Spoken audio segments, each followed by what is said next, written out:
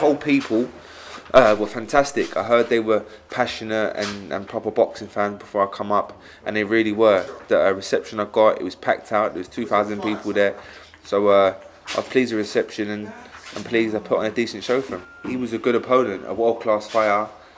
So I was a bit nervous before, but I think I dealt with him pretty easily. I thought I boxed with him myself, and I boxed nice in bits, definitely. Like I dropped him in the third or fourth with a nice uppercut hook. Then I went in to finish him in the bell went. So yeah, no, I'm pleased with it, and I'm just happy to get the 12 rounds. Dealt with him nice, and he's a good opponent to have on my CV.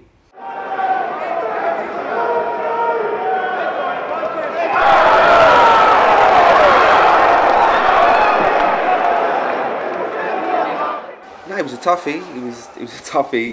He took some good shots. But as I say, he's only been stopped twice out the 28 fights he's had.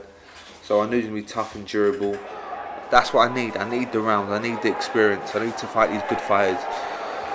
I'm just pleased to get the 12 rounds out of the way against a good opponent and move on to the next one shortly.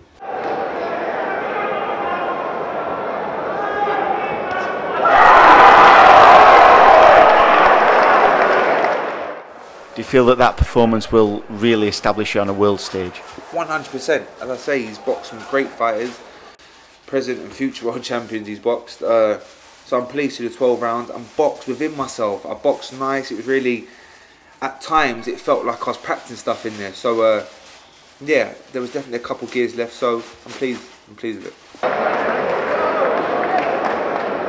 Picking up the belt, is that the best way to finish for Christmas? 100%. I can finish now. I can have a good week off. Jim's going to give me a week off.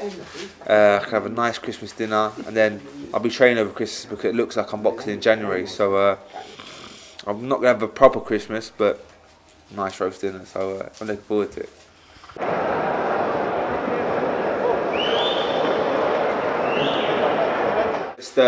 Just keep following this journey, and there's much more to come. And tune in, man. Channel 5, Mick Hennessy, James DeGale going all the way, trust me.